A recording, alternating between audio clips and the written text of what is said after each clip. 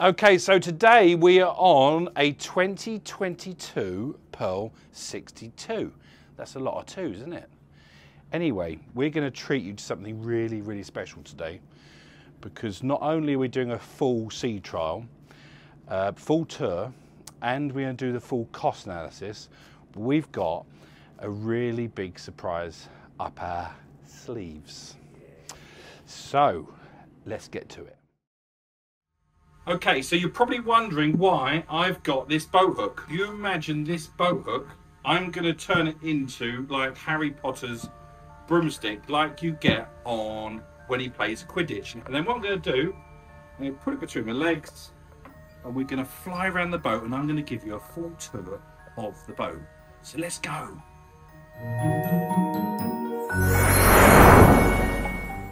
Okay, so this is a 2022 Pearl 62, and as you can see, she's a very pretty boat. So if we go up the starboard side, let me just get my brimming gear. Here we go. I'm going to zoom along. By the way, we're in Osborne Bay, just off the Isle of Wight. Now, the styling of this boat is quite sharp. You've got the mirrored glass, we've got a lovely hard top, and as you can see, we've got the big blade windows. So if we just go down a little bit closer to the water, and I'll just show you the blade windows in all their glory. And if I just reverse my broomstick up a little bit, hold on a second, we're just going to reverse up. I'm just still learning how to fly this little bit of rope puller. Right, and you can see the radar there on the top. So now let's zoom around the back, and God, this is fun actually, I like this. We're going to zoom around the back, and it's so warm today. I mean, for September this is unbelievably warm. Let me just check my broom motor. It's all working yet. We're coming around the back now, and I'm just going to show you the port side. We've got a few boats with us today in the bay. You've got a high-low platform there. You've got a garage as well, which I'll show you when I land back on the boat. And then you can see the port side here, which is actually very similar to the starboard side, interestingly enough. And we'll go right forward. Very, very striking styling from Pearl. And this boat's got the twin IPS 1200s, Portuguese bow. That's a Squadron 58 in the background, by the way. If we just go, let me just turn the broom around a second. I'm just going to show you in the bay with us today. We've also got, you see that Squadron? There you go, Squadron's 58 anchoring with us. So let me see if we can get a little bit closer to the foredeck and see if I can kind of just. I'm not going to land yet. I'm just going to come down and show you the Portuguese bow. You've got the anchor arrangement, lots of space there. Now this one's going to be tricky. We're going to try and give it a go. I'm new to this, but I'm going to try and fly through the hard top so you can see the. Right, I don't want to hit my head on the set. We're going to. Right, ooh, take deep breath. Right, we're going to try. I'm going to try and fly through here, so you can get an idea of the flybridge. So here we go. Watch my head. Okay, here we go. Oh, yeah, that's okay. And then I'm going back out again. And then around the side, you can see you've got a big flybridge table, got a cockpit bar, and we've also got lots and lots of space up here. So I tell you what, if I go around the back of the flybridge, because there's nothing for me to hit there, then I should be able to do that. So you've got a big sun lounger to port, as you can see. Beautiful space, and I will walk around this when I do my full tour in a minute. But I just wanted to show you from the broomstick rope hook that how I can actually see how big this boat is. So now, if we come back down into the cockpit, we've got a bit of a wave. we've got a gyro on, haven't we? This has got a gyro. We've got the gyro on. Yeah, we have. We've got the gyro on. But the boat's moving around a bit. Just bear with us a second. Okay, now I'm going to try and land back into the cockpit, stroke the saloon. So just bear with me a second when we come. And then we'll continue the tour and the costings and all the interesting stuff. Here we go, here we go, here we go. Here we go. And okay, we're on the ground. Okay, so that was good fun. So let's put my broomstick stroke rope hook away, which goes up here. Everything's all been thought about. So let's start with the platform. So this boat has got a high-low platform which will take a Williams or a tender with an outboard, And it's also got something quite clever, which is a garage. Now the garage button is just here, and if I press open hatch, oh, let me turn it on first. Press open. By the way, Ian is my cameraman today, and he says he knows quite a bit about this boat, don't you, Ian? Sometimes. Yeah. So there's the garage. Let's go and look at the garage. It goes up higher, that doesn't it? It goes up higher. Let's go higher. Let's go higher. Let's go higher. Come on, Let's go higher. Prove. Higher. Keep going. I was going to say I wasn't going to get in there at that. I'd knock my head. Okay, so it's got a garage, which is very unusual on a flybridge. And here it is. And actually, the tender, see this little railway track? Oh, before you see the railway track, can you see my socks? Today, I have got Dracula socks, which I got from Universal Orlando when I went on holiday the other week. Yeah. So this platform goes up and down, the tender goes on there, and then when you finish with the tender, you move it along this railway track and it goes in the garage. Now, you can't have any size tender because obviously the garage will only take certain types tenders. But what size is this tender in? 385 with an outboard. Yeah. Okay, we took it off because we didn't want it being in the way. And the other thing I'd just like to say is this boat is for sale with us, and it's going to be online next week when this video goes live. So keep an eye out for it. It's 1.899 million UK VAT paid, one owner. So enough about the platform and the garage. Let's go to the cockpit. So the cockpit is a good size too, and what I like about it is firstly it's got these lovely concertina doors which all fold back to make this big opening, and this is quite high too, which is really handy if you're having a drink. The aft seating here, I think you could probably get 6 to 8 of you around, which is very nice, and all the anchor equipment, the winches, the cleats and the stainless work is top quality. The owner on this boat has chosen to go with like a flexi teak, which is like not a real teak. It looks very nice, and the good thing about flexi teak is it always looks clean. The bad thing about flexi teak is when it's sunny, sometimes it can get a little hot, very hot, but it does look good, and I must say I do like it. And actually, look at the size of this table. It's a lovely table. This boat has got a really big beam. I think it's like 5.8 meters or something. And also, while we're here, let's just take this view in. How beautiful is it today? It is lovely, isn't it? Stunning. It's stunning. So let's go and look at the saloon.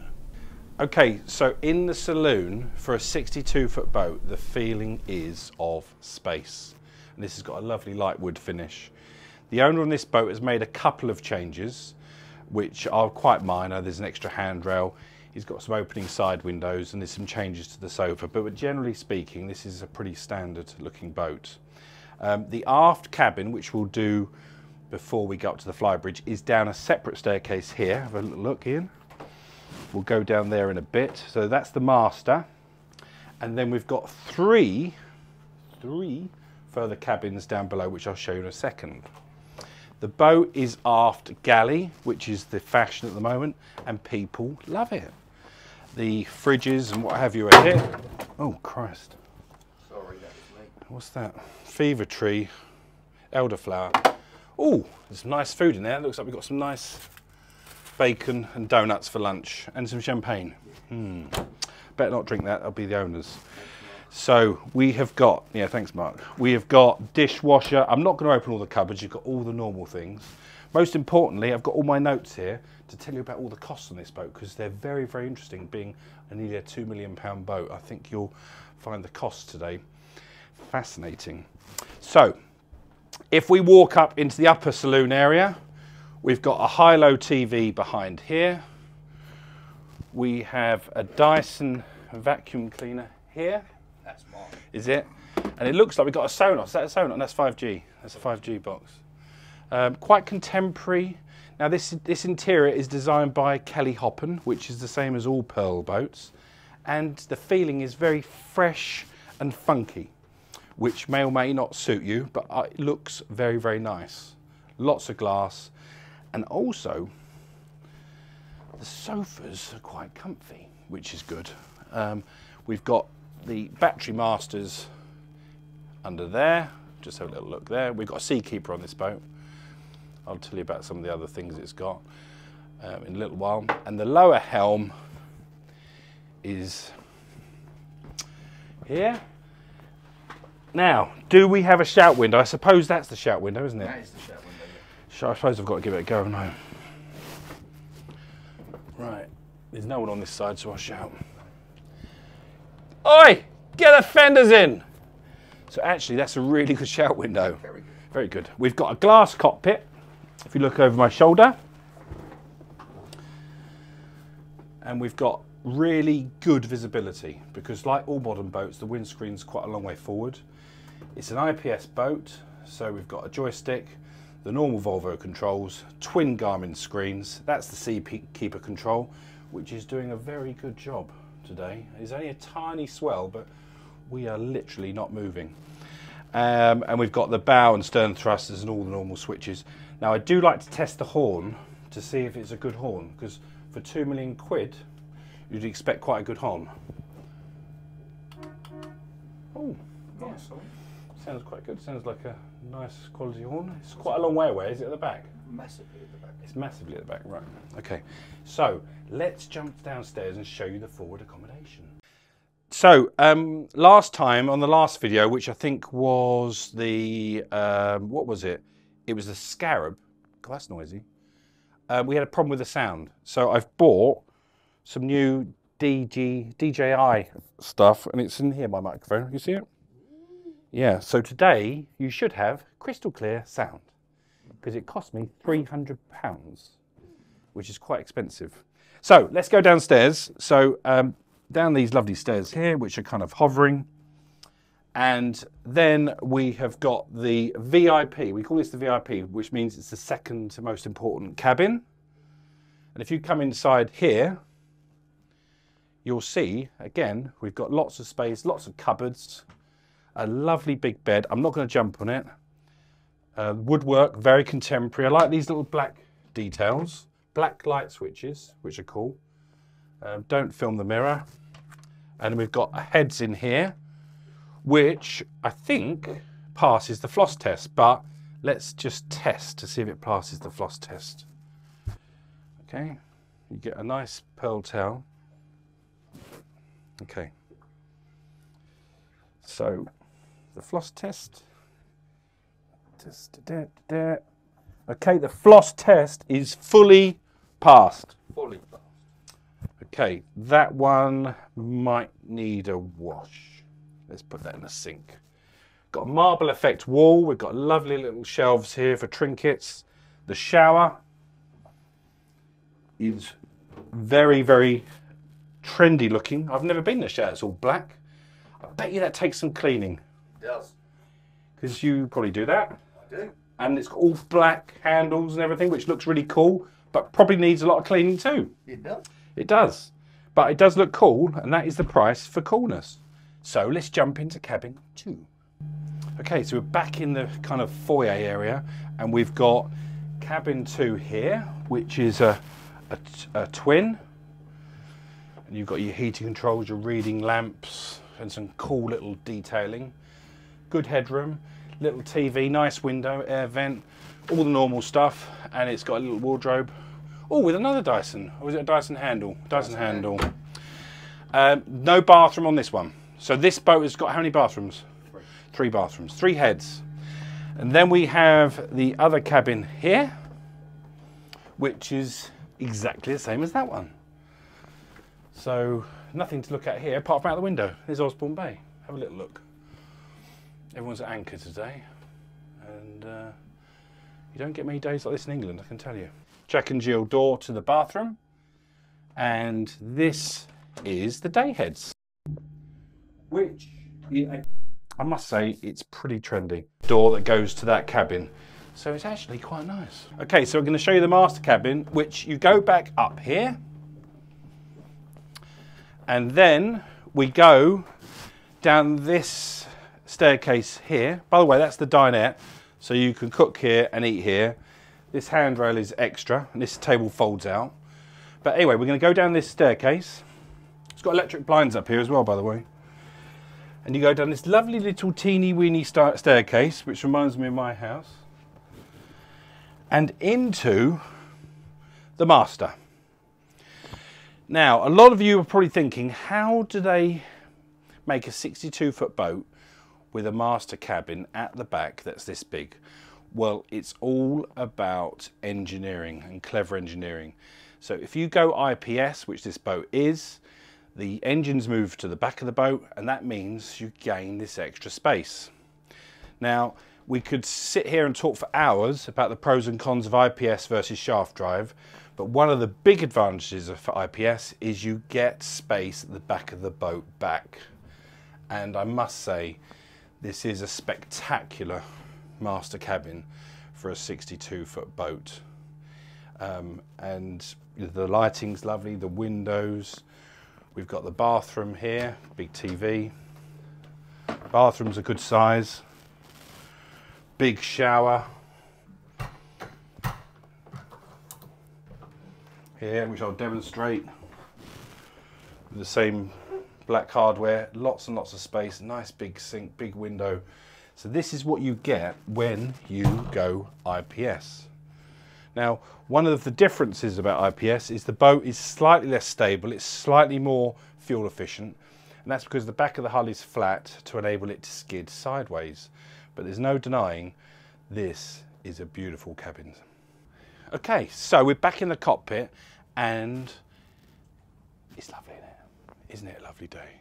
Right, let's go upstairs. Up the stairs to the flybridge, which is on the starboard side.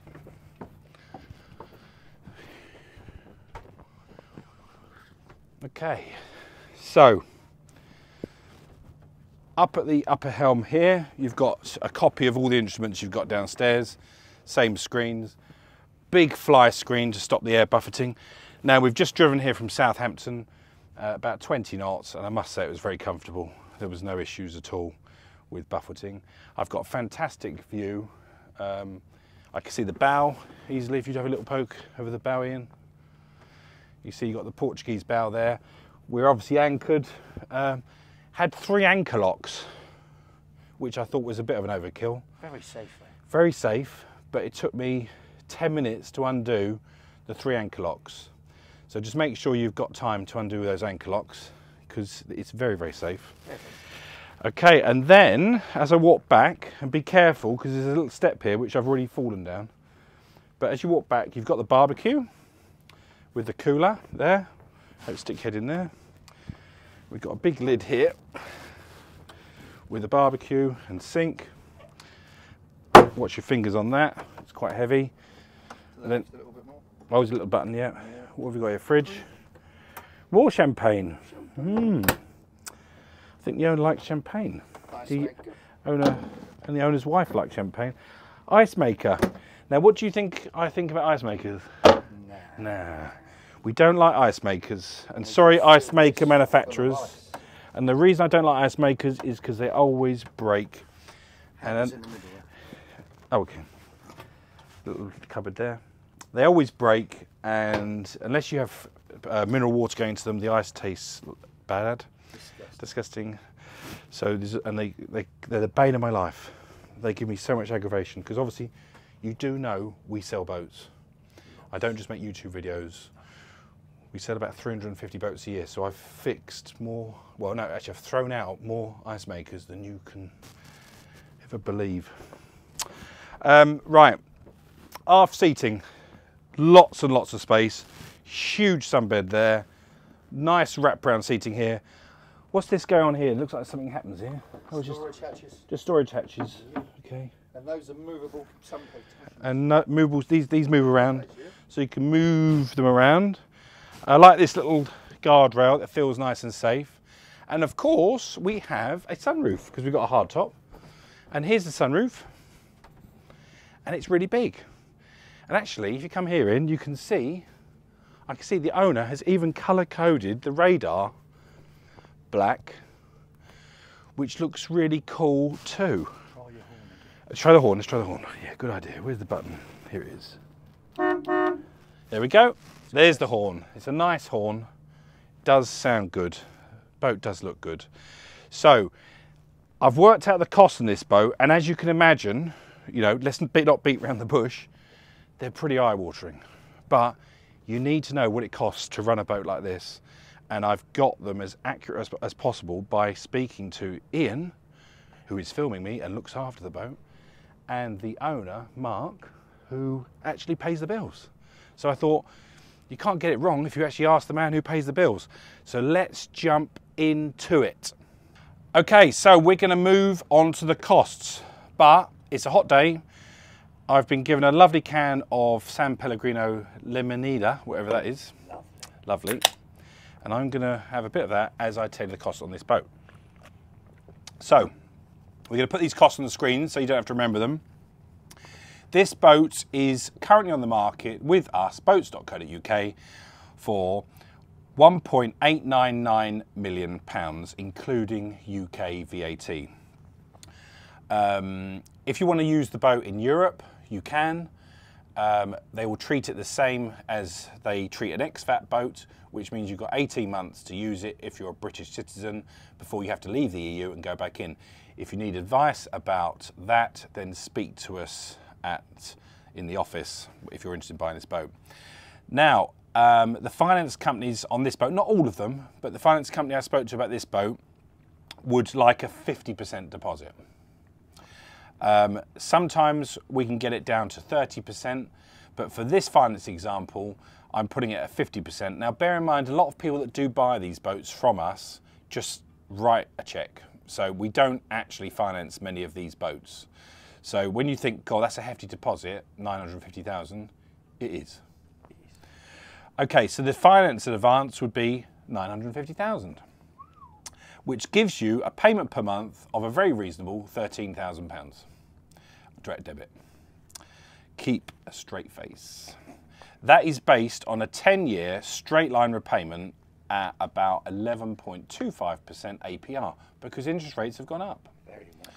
So the finance per annum, if you put 50% deposit down, is £156,000.